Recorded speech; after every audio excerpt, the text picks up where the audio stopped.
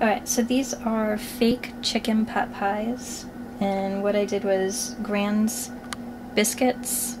It doesn't matter what kind of biscuits, the home style or the flake ones. And you just have to cut them with a knife in between each one, separate them.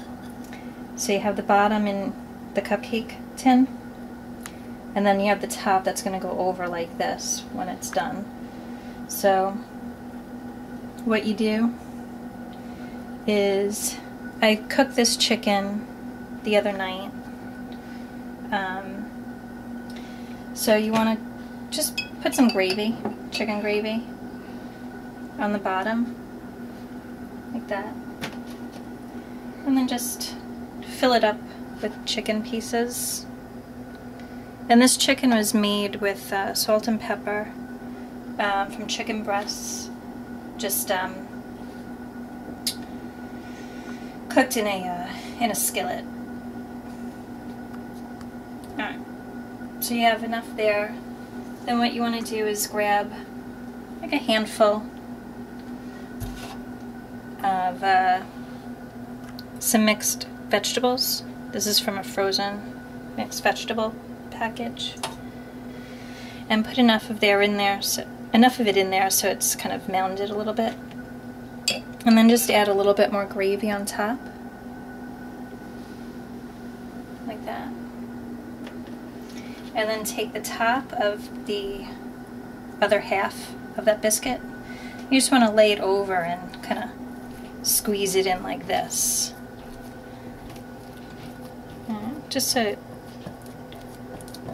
it's kind of like a mound. Okay, so you want to continue doing that with all 8 of them. Alright, so once you have all 8 done, and I forgot to mention before I started all this, what you want to do is just spray the insides with cooking spray. And you want to preheat the oven to 350. Okay, so when you're done, you just want to pop these in the oven. I'd say probably like 18 to 20 minutes. But just keep checking them after about 15 minutes. The top should be brown like a regular biscuit when you know biscuits are done. And then that's it. Okay, about 18 minutes passed. So we're going to take these out. And look how good they look. Okay. Now we're just going to let them cool down a bit. Like about a couple of minutes. And then all you have to do at that point is just pick them up and put them on a plate. It's that easy.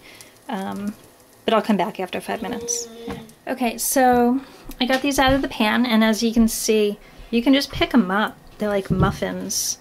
It's awesome.